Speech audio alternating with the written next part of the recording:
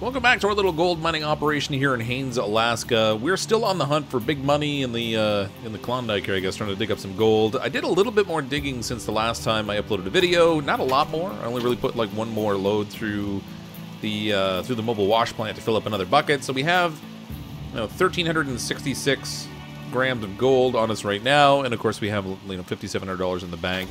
I could continue to dig here. I can't quite reach the bottom at this spot. We could continue to dig here and just keep putting gold through the machine if we wanted to, but I think what I'd really like to do is try to get some drill samples and figure out where the gold's actually located on this claim, because we want to make sure we're spending the best time we can when we're digging, actually trying to get the best paying soil, so we're not wasting time on things that don't really give us that much gold. So less time for the effort to get the same amount of payout, I think, is better. Now, in order to do that, we have two options. I can hire somebody to come in and do some drill test holes for us. I think it was something like $15,000 for 20 drill holes. I'm not sure whether we just pay them and then click on the map and it just lets us drill them without putting in the time and effort, in which case that might be worth it. Or the other option is to go ahead and buy the machine that lets us drill our own test holes and see how that sort of plays out. So we're going to stop at the equipment shop on the way back to town here to sell off this gold. I'm going to see what that drill machine goes for price-wise, because if it's like a multiple of 15,000, say like 30,000 or 45,000 or whatever, it might actually be worth it if I can get enough money, because we'll be able to use that in perpetuity. And so every time we move to a new claim or we want to do more test holes, I won't have to drop another 15 grand. Some people had called out in the last video too that it was a little bit dark on the recording because of the lack of lights. So I'm going to try and keep the lights on as often as possible so we can try and make it a little bit easier for you to see. I have the headlamp. Oh, I should. Speaking of which, I should probably make sure I turn the lights off. Otherwise, oh, there's high beams too. Otherwise, we're going to burn out the battery. So I have the flashlight with me. That should help a little bit with visibility, and we'll see how that kind of works out. Now, somewhere here, there should be the machine that... Oh, there it is right here. So this is the machine that does the test holes. 80,000. All right, that's going to be out of my budget right now. I do ultimately want to get this thing, but I think for the meantime, we'll cash in our gold, and that will let us... That'll let us at least pay for some test holes. We can kind of figure out where the best gold is going to be on that plot of land, and then we'll sort of take it from there, I guess. So I had to smelt the gold into 3 separate bars based on how much it was letting me smelt at a time. Like 510.29 grams apparently is the largest bar we can get at any one time. It says the value, these are like 21,700 each. This one's 88.98. As you can see, the stock price is kind of going down a little bit, but it's not that bad. It's still, above 42, so I guess that's all right. We'll sell all these off because I need the cash anyway. I can't exactly say no. This is still going to give me a better price than if I sell the gold loose before I turn it into a bar. I have to say, though, that the process they added of having to sit and wait for the gold bar to be smelted, kind of frustrating. Not really a big fan of that particular tweak. It ends up like spending a bunch of time just sitting still doing nothing while you're waiting for that bar to smelt, but whatever, I guess. Just a quick trip back to the claim. While I was in town, I decided to... Uh-oh. No! Alright, we have a problem. While I was in town, I decided to buy the lighting rig. I had it on the back of the truck, but because the lights were so high up, they were blocking my view. I ended up changing from this camera view to the one that's like a first-person camera view, and apparently somewhere along the line, it came unhitched. I didn't even know that was a thing. But apparently it is. I have a feeling I maybe got caught up on the gate trying to get through here, because sometimes it's kind of a tight fit. In first-person view, I couldn't see very well. Yeah. Somehow it became unhitched as I came through the gate. It didn't even, like, get stuck. Alright, now I got the truck stuck. Are you kidding me? There's just no way. Alright, well that's, yeah, that's not exactly going to plan.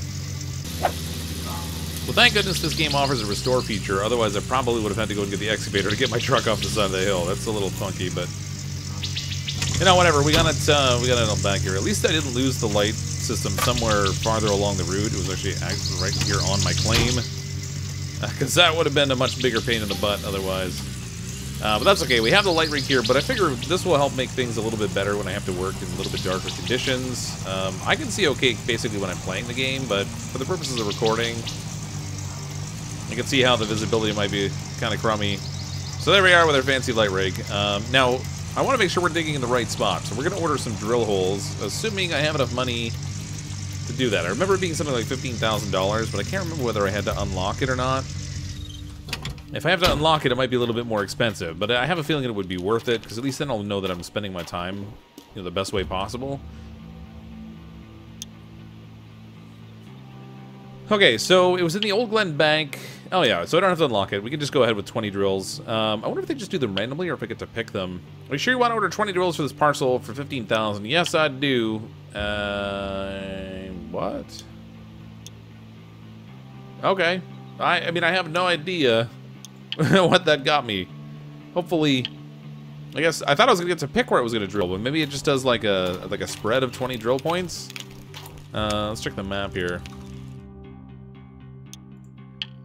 All right, so here's our gold map for the, yeah, just did like a random assortment. That's not really helpful. I could see how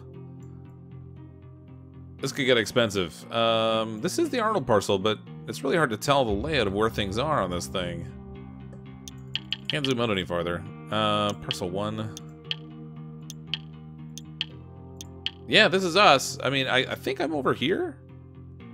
And this is where I was digging before, so you can see it's really low quantity gold here right now because we kind of dug all the gold out of that spot. I was really hoping I would get to pick the spots that I would drill. I think I'm going to order at least one more, because I don't think it makes any sense to have that little information. I mean, it's kind of expensive, unfortunately, doing it this way, but yeah. So like every time I do 20 drills, it's costing me 15,000. So I do 2 of these on a claim, that's 30,000 already. I'm already a good way toward just getting that drill machine. I think I'm going to try and get that next time. Because I'm just gonna waste a ton of money this way. I'm already down to, just under $15,000 where I had over 40,000 just a minute ago. So that's not so great. On our gold map, though, this did arm us with a little bit more information. So we can see here, this square here, 115. It's got 9,583 grams of gold in it. Over 10,000 over here, 10,000. This seems like a really good streak right here. Probably these ones in here will be good also based on the dispersion of the gold stuff that's around here. There's some over here near the 10th that are pretty decent. Actually, that's not that good. Never mind. 2,600. That's trash. I think this is where we're set up. It's really hard to tell on this map where things are supposed to be located. But nevertheless, we'll toggle the square here so we can actually... Well, I'll toggle to 141 maybe. We'll toggle the square here. That'll mark it on the ground for us so we can tell exactly where things are. We'll bring the lighting rig over there. We'll probably have to relocate our wash plant based on where that's it. This particular parcel, well, not parcel, but this particular area of the map is. Yeah, all right. So I had it kind of figured out already. I guess that spot that's grayed out is where the wash plant is. And then over here, like actually really close to the wash plant, there's some reasonable gold. If with the excavator, it's probably not worth going after it.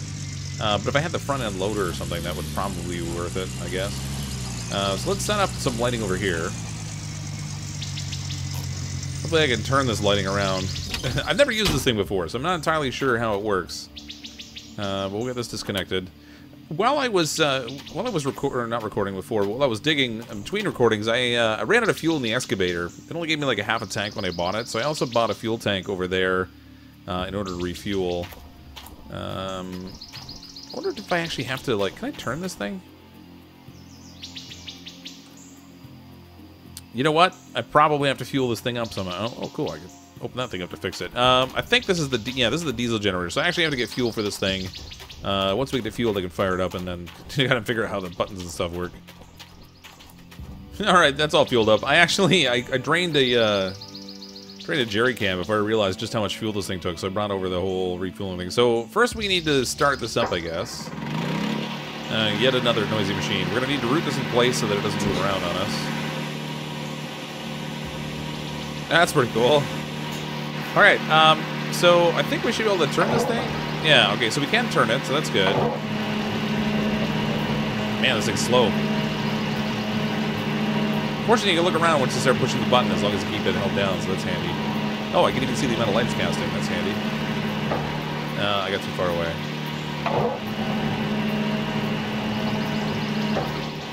Okay, so let's move this, I don't know, farther away. I think I pointed it at the sky. That's not good.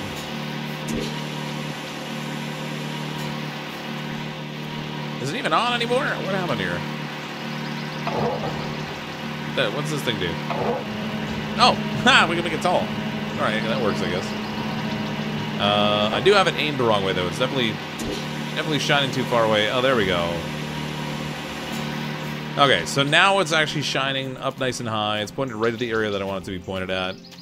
Okay, so this is where we're going to do our digging, but I have to move the mobile wash plant and everything over. This is going to be sort of a bit of a nuisance. I'm going to keep the clean out station over here because I just don't want to have to move the whole works right now. We'll just have to move the mobile wash plant, which means I am going to have to move, unfortunately, the... I'm going to have to move the mobile wash plant with the truck, so I'm going to have to drop off the fuel tank there, too, I guess. So let's drop that down there. I might as well get the excavator out of the way, so at least we have this out of the road. If I can remember how to drive this thing. There we go.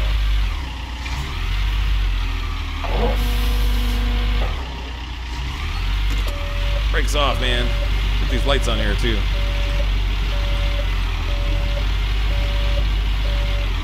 That's a horrible camera view. Alright. Whoa! Note to self. Don't put it in operator mode. Alright, I think I got everything reset here now. Unfortunately, with the mobile wash plant, it really doesn't take very long to move things around. Just kind of really nice. Let's try and see if I can make sure I've got the right clearance on this thing. Gotta remember how to use the shovel again. It's been a little bit. Right, there we go. Digging controls. Close the bucket. That extends the arm. Alright. So, it's going to be a little bit of a tight reach there, but I think that'll be alright. So, we should be in a good shape there. I'm going to turn this thing off.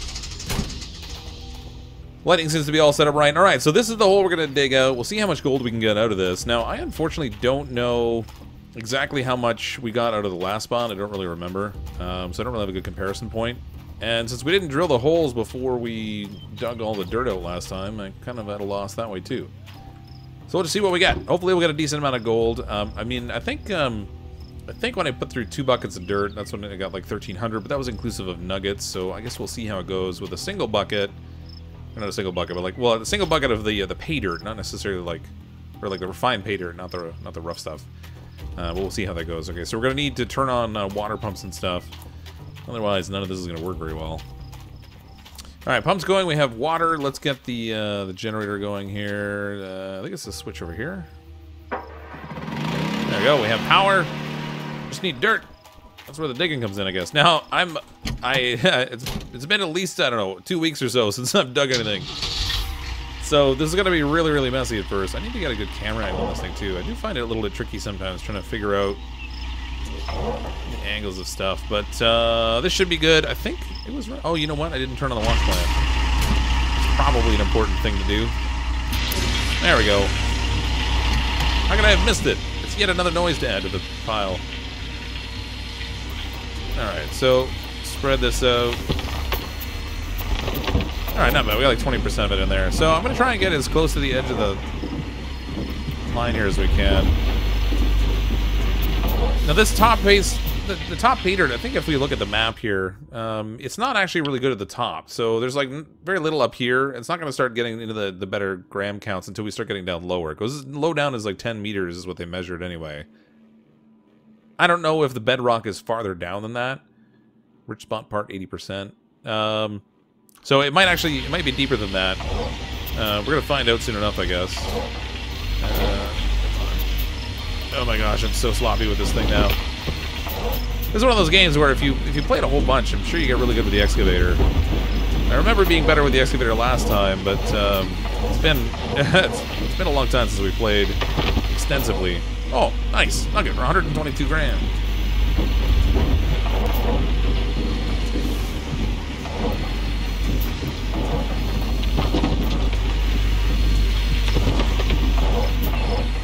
Alright, so it didn't take that long, but we've dug a reasonably good hole here. We have a full bucket, and actually I put too much dirt in. I can already see it. The bucket's at 100%, and we're still got dirt going through, so I'm actually losing gold at this point. So that's not so awesome. I think I forgot to turn the lights on this thing. Let's get this all shut down. I want to clean out this bucket and see how much we got out of it. So that'll at least give me a sense of what we're going to earn as we kind of progress forward in this spot. I need to actually, I'll leave the water pump over there. We're going to have to transfer everything over here because I don't have an independent system set up for my cleanup yet. I probably should have grabbed some more stuff so we could do that. But that's okay. So we have this hose here. If I put actually a splitter, I could probably run another hose right off of this thing. I think I gotta coil the hose up while we go. There we go. Okay, so this needs to go first into the magnetite separator.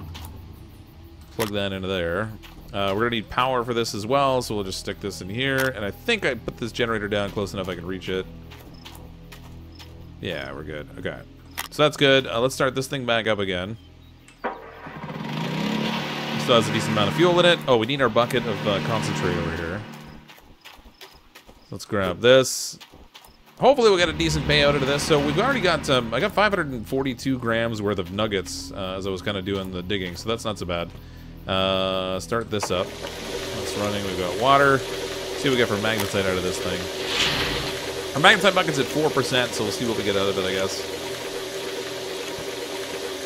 Actually, while that's running, we might as well put this back on the machine. I don't really need to stand there and watch that thing. Drop that here. Alright, it's finished. 3,682 grams of magnetite in the bucket. This can turn off now. We need to swap all this over. And then the hose. I really gotta get an independent setup for this because it's kind of inconvenient the way I have it run right now. I mean, I guess it's alright. It's not a huge issue, but... Alright, that's running. Okay, so this is our gold bucket here. How much we got in here? Show me the money. 500 and some odd grams we had. Let's see how much we get out of this one bucket. It's not going up too quickly, actually. I kind of think the spot at dug out first might have had a little bit better pay dirt, but I did have to dig through some of the soil at the top here that wasn't so awesome. Alright, 263 grams of gold. I actually got more than that in nuggets when I was digging the hole, so that wasn't fantastic. I mean, it's not bad. It's probably comparable to what I was doing over here, and this is the very first parcel that we're working on too. So I guess I shouldn't really be that surprised that it's not like a huge payout.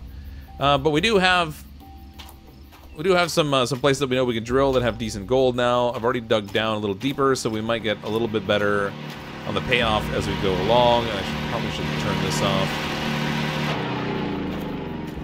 So we can at least extract some gold out of the ground here, and we'll continue to pad our wallet there a little bit. I'm going to continue digging here and see what else we can find gold-wise, and disconnect with the hose. And when we come back next time, hopefully we'll have a little bit more gold money to work with, so we can try to look at maybe some other equipment and stuff. I think I should probably stick with the mobile wash plant for a little bit before moving to the wash plant that's in place, because this one kind of needs the front-end loader to be particularly effective.